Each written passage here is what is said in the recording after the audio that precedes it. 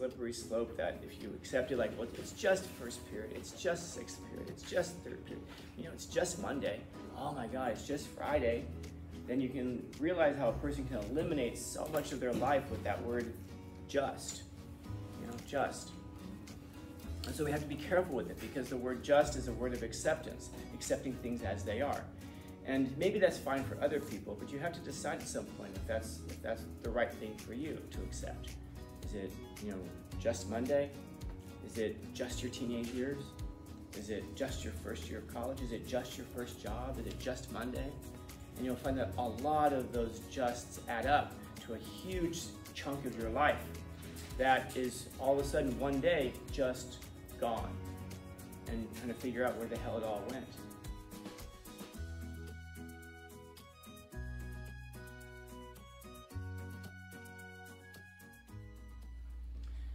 How many of you, if you could kill somebody and get away with it, you absolutely would?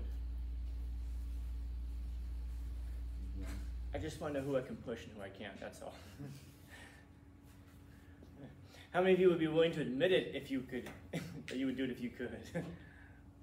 Smart folks, all right.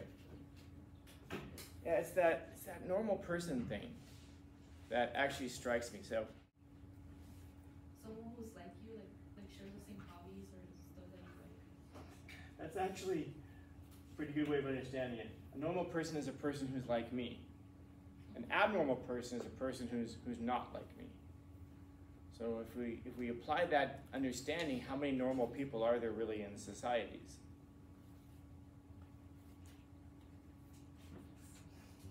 Not many, yeah, not many. Because it really is like, because when I asked that question, how many of us would kill somebody if we thought we could get away with it? A bunch of us are like, we're not raising our hands. And I'm like, come on, if it's you, raise your hand. We're like, because we're thinking that's not a normal thing for people to think. But if I could get into your brains and actually like a puppet master, like would cause you to raise your hands if you have thought about it.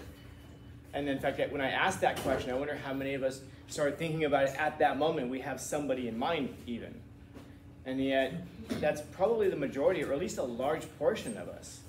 And yet, we think of that as being not normal. But if it's a large portion of us, then that means quite literally it is normal.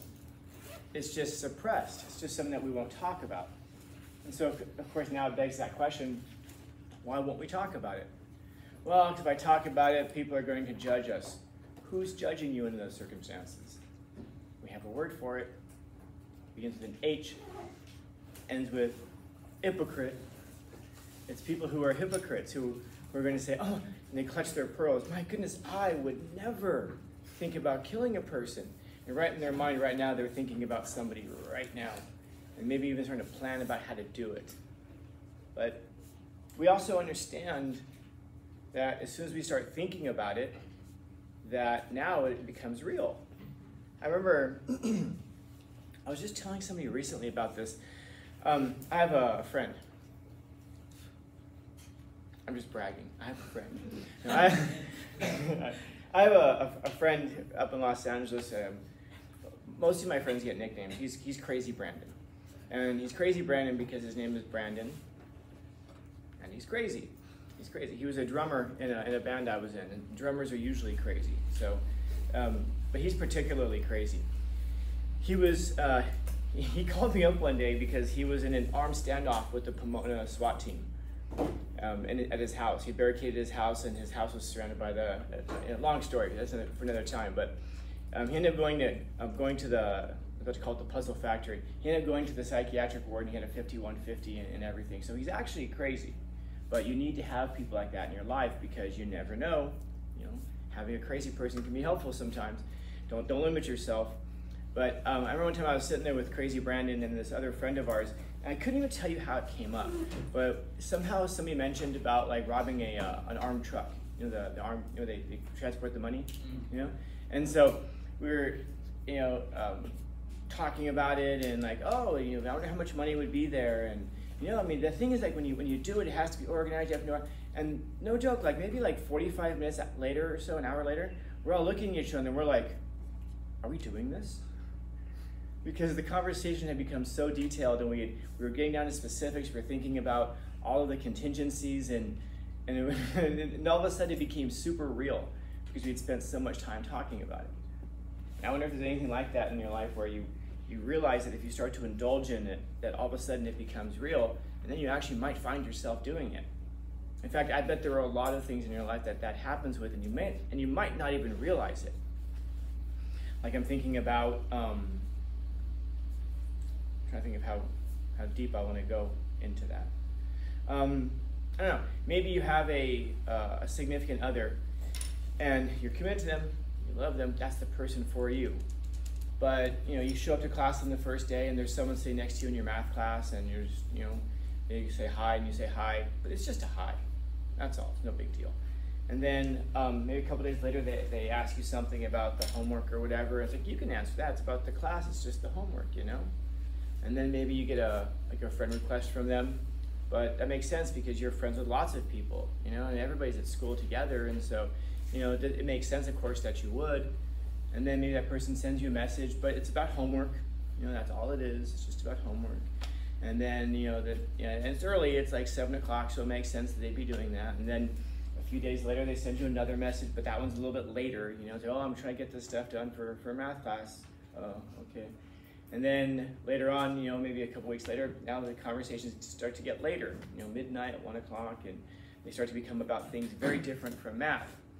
Well, that's kind of how all of that stuff starts. We rationalize it. We say, well, it's only this. It's just that. And you're going to find that a lot of the slopes that you slip down in your life are going to begin with that word, just. It's just this, or it's just that. I remember when I was a first-year teacher, there was a teacher. She's not here anymore, and she's been gone long enough now that none of you will have had her. But she quit a couple years ago. She rage quit. She walked into the office one morning and she told the principal, hey, I met with my financial advisor yesterday, and it turns out I can retire. And by the way, this is mid-semester. I think this is like September, October, something like that. And the principal was like, oh, wow. At the end of the semester, at the end of the year? And she said, no, right now. I'm not going to first period. Just wanted to let you know, so best of luck. And she left and she quit. And it's funny because I've told that sort of people, and they've been like, yeah, that's how you do it. That's how you do it. And I'm like, no, that's not how you do it. Because if you quit that way, it must tell you that you absolutely hate your job. And then if that's the case, think about how much damage that person has done to students for the past 20-something years. Because what we're doing here is we're not making widgets. If you're having a bad day, you're actually affecting people's lives. If you're carrying this out, that attitude of, I hate this place, over into how you teach and how you prepare people, you're damaging people's lives. You're not just like, screwing up a widget on the conveyor belt or something. And so, anyway, when I was a first-year teacher, sometimes you don't get a classroom. You have to travel to different classrooms for all of your classes. So, I was traveling to her classroom 6th period. And so one day I was talking to her, and I was saying, I'm having a lot of trouble with my first period class, getting them animated and motivated. And she's like, Steve, it's first period. That's how she talked. It's first period. They're not awake yet. You can't get them going. It's just, you really can't do much that early in the morning, I'm like, that sucks. Because that's like, a third of our day. And then a little while later, I was talking to her about my 6th period class, which I was in her classroom for. And I had 10th graders, and I'm like, it's hard to keep them focused. And she's like, well, it's the end of the day. It's after lunch, and they're squirrely, and they just want to go home. It's really hard to get anything done that last period. Well, crap, that's 2/3 of the day, and then nothing can be done. And then you can probably predict the next thing I went to her with, which was my 3rd period class. Same idea, and she's like, it's after nutrition, it's before lunch, they're hungry, they're unfocused. You really can't teach them much during 3rd period. So what I learned from that person was you can't teach at all at any point during the day. It was a slippery slope that if you accepted, like, well, it's just 1st period, it's just 6th period, it's just 3rd period, it's just Monday, oh my God, it's just Friday, then you can realize how a person can eliminate so much of their life with that word just, just. And so we have to be careful with it because the word just is a word of acceptance, accepting things as they are. And maybe that's fine for other people, but you have to decide at some point if that's the right thing for you to accept. Is it, just Monday? Is it just your teenage years? Is it just your first year of college? Is it just your first job? Is it just Monday? And you'll find that a lot of those justs add up to a huge chunk of your life that is all of a sudden one day just gone, and trying to figure out where the hell it all went. And it's hard for us to conceptualize, but talk to some old people that you know. Talk to some old people and find out from them if a lot of their life, you probably wouldn't ask them that way, but find out if a lot of their life went away that way, and how much they would give to get all of those just times back. What was that movie? Have you ever seen the movie? I think it's called Switch. I think it's with Jim Carrey or something like that, or Remote. Yeah, it's about a guy who I've never seen the movie before, but I've seen this one scene. He gets a hold of a remote control where he can fast forward over life, fast forward over events. Oh, yeah. And I've never seen it, but I guess he can't rewind, right? He can only go fast forward. And so he's like, this is great. Because now, like when he's driving home from work, he can just fast forward over the drive home from work and he can just be home immediately. If there's something that he doesn't want to attend, like an event, he can just fast forward over it. He doesn't actually have to go through it. And if I remember the scene correctly, at one point he finds himself, now all of a sudden he's old. And he's like fast forwarded over these massive chunks of his life that he can't go back and relive again. And he can start to see the value in these moments. Like I was, before I did this, before I was a teacher, one of my other jobs I've had before in my life, I was a financial planner, meaning that people would come to me with money and say, hey, here's a few $1 million, how do I invest this? And I'd help them kind of work out investment schemes. I still do it a little bit for friends, but there's a guy who worked in my office, and my office was in Mission Valley. And this guy lived in Murrieta. It's like a 120-mile drive. And this guy would make that drive 3 or 4 days every week. And I would ask him, what do you do, man? That's like a 2.5-hour drive. And he goes, I just get on the freeway, I go into autopilot. He said, I don't remember anything when I get onto the freeway until about 2 exits before I get off by my house. And I started doing the math in my head. I'm like, dude, that's a lot. That's a day and a half every month of just going into autopilot and forgetting about life. And he goes, that sounds depressing when you put it that way. And I said, you mean it sounds depressing when I just tell the truth? He goes, yes, exactly. When you describe the scene as it actually is. So there's that word just that, it's just the drive home, it's just that. But there's a lot that you could maybe do during that time, I don't know, but I guess we have to find a way to redeem the time, to make the most of it, and to find a way to make the most of the time in productive ways, in useful ways, ways that actually build us up and lift us up. And so, but that's not really like a normal thought for a lot of us to have. But what will happen is that when you start to embrace your life that way and you understand how valuable your time is and how much, you just can't get time back. You might be able to fast forward over things by glazing over and like letting your mind drift off someplace else rather than in the moment that you are. And all of a sudden it's like, holy crap, it's 9 o'clock, it's 10 o'clock, 10:30? Wow, okay, time to go. But you can't go back and get whatever it is that you could have gotten out of that time. And so whatever it is that you're glazing over, hopefully it's meaningful, it's useful. And please don't take from that I'm saying you should always be 100% focused on where you are right now. Whatever it is that your mind is going towards, hopefully it's going towards something that's actually making you better and building you up, so that later on and down the road you'll be able to, to be the thing that you want to be. Hopefully you're getting something out of it that's building you, because sometimes where you are right now is not useful for you. It's not helpful for you. It's just hard to know if it is. It's just hard to know if it is. Like I have students that, like I've said, I have so few rules in my class. Don't put your head down. Don't have AirPods in while I'm talking. And I'll have students who have AirPods in while I'm talking, but they're paying attention. They're not listening to music. They're just kind of dancing along because my voice has such a natural music to it. That's why they'll be like this, or they'll be like with their foot to a beat. Not because they're ignoring the class, and not listening to the same song they've listened to 100 times. But who knows? Maybe there's something that could have happened that could have changed your life. Not from me, but maybe one of you guys say something that could have changed someone's life, but you'd never know it because you're tapping along with it. And doing something that you could do any other time. You've got that song perpetually on your device. You listen to it any time. But you can't live that moment.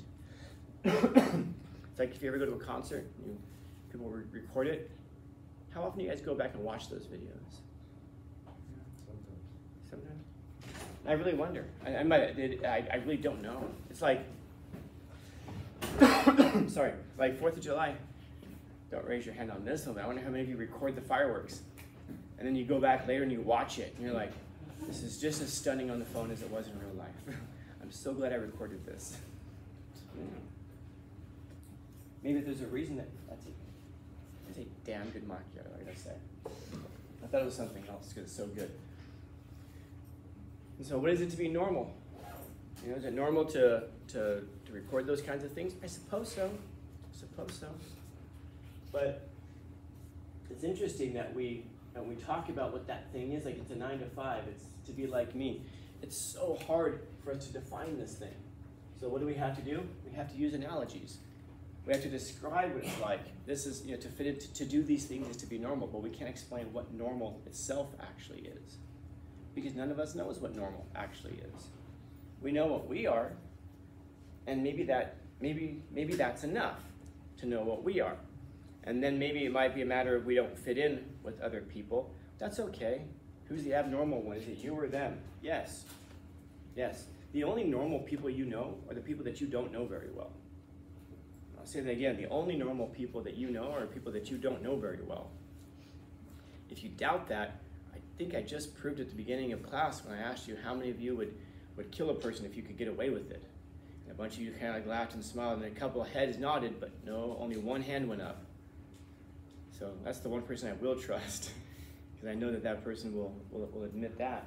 But now I could ask you a whole bunch of uncomfortable questions. Hey, raise your hand if you've ever thought about this, or if you've ever thought about that, and then our hands won't go up. Why? Because I would never. I would never. I guess you're normal in that you're lying. And I guess you're normal in that you're being a hypocrite. Sorry if that strikes anybody. No, I'm not sorry. We should hear that. Because at least we should know what we are. At least we should know, because it isn't a judgment that's coming from me. I'm not the one who's telling you it's terrible to have those thoughts. You're the one telling yourself it's terrible to have those thoughts, which is why you won't acknowledge that you have those thoughts. I wonder how many of you have suicidal ideations sometimes.